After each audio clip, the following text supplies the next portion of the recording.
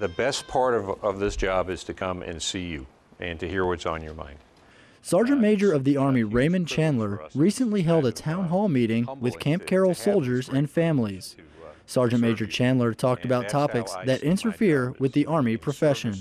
I think we've come a long way in the past year specifically, but I need to talk to you about 3 things right now that are part of our profession but are causing us some pretty significant challenges.